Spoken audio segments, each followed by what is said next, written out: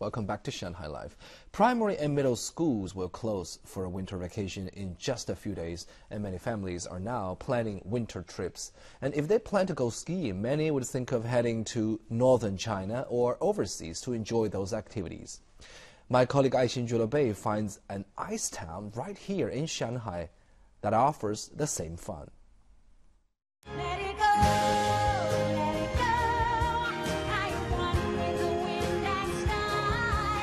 Just as the Snow Queen Elsa sings, "Let the storm rage on. The cold never bothered me anyway." Wintertime is about making the best of freezing temperatures with snowflakes falling from the sky and a cup of hot chocolate. Traditionally, that hasn't been the scene here in Shanghai, which doesn't get a lot of snow and ice. But this year, the city has its own ice town. Yes, I am in Shanghai. Can you believe it? This ice town is actually located in the former Italian pavilion at the Shanghai World Expo Park in Puzhou. So if you can't make to the famous ice show in Harbin, which is in northeast side of China's Heilongjiang province, this is actually a great alternative for you and your family. Let's go enjoy the frozen world. By frozen world, I mean it's real ice and really cold. Ice sculptures, Christmas trees covered with snow and twinkling lights.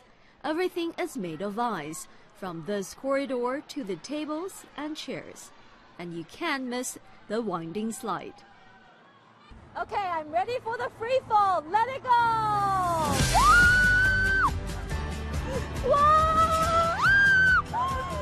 Free falling!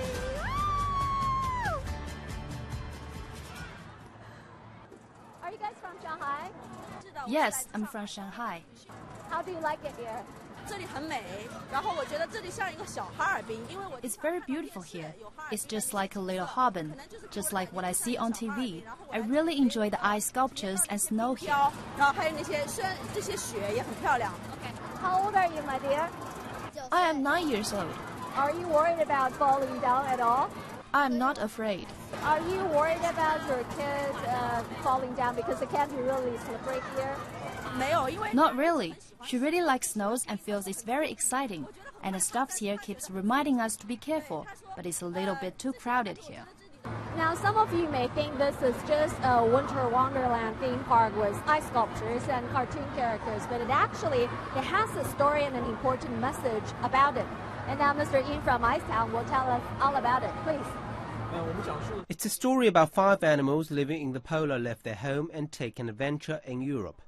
They had to leave because the global warming made the glacier in the polar start to melt. So we want the children to know the importance of environmental protection by visiting the ice town.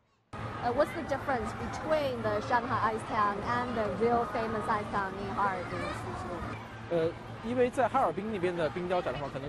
The ice sculpture exhibitions in Harbin is mainly focused on the traditional art of ice sculpture. But this one in Shanghai will add more globally popular elements, like the Europe Zone, which shows famous Europe architecture. We also provide some amusement facilities, like the ice bumper cars and bikes. We attract up to 4,000 visitors during the weekend. Okay, so with 3,000 or 4,000 people coming to touch the ice sculptures, it must be, done some damage to the surface of the ice sculptures. How do you fix that? We put signs suggesting visitors not to touch the sculptures. If some sculptures are damaged, we will remake it or fix it just by spraying some water on it. When water gets frozen, it will become part of the sculpture. The temperature here is -7 degrees, and that's why we're all geared up in our warmest winter clothes. Are there places for kids to go if they get too cold or they just want to warm up a little bit? We offer warm clothes for rent at the entry for 20 yuan per piece. And we have a restaurant and cafe outside to warm you up a bit. One thing I have to ask, because I think a lot of parents want to know, is how do you deal with emergency situations, especially with young children if they fall down, with accidents, because it can be really slippery. If small children fall down, we have a first aid team to help them immediately. It must be cold. Why not have a drink? If you want to enjoy the ice town, you can book tickets online. And I have to remind you, it does get crowded on weekends when you have to spend hours waiting to get in. And it is cold inside, so dress properly. The show ends on March 8th.